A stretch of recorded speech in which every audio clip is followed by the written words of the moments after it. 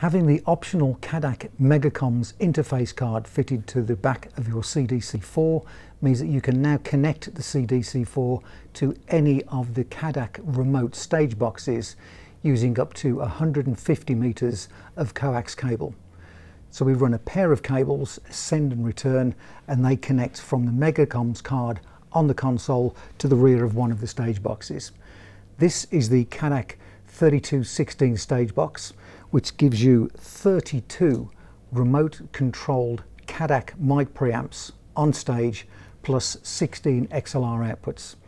The mic amps can be controlled gain wise and also phantom power from the control surface, and this increases the total microphone input complement of the CDC4 to a complete total of 48 mic inputs. Like the CDC4 console, the stage box is completely noiseless in operation, so it can be put into orchestra pits, it can be dropped on stage, it can be placed anywhere where you need to connect any microphone inputs to your CDC4 console.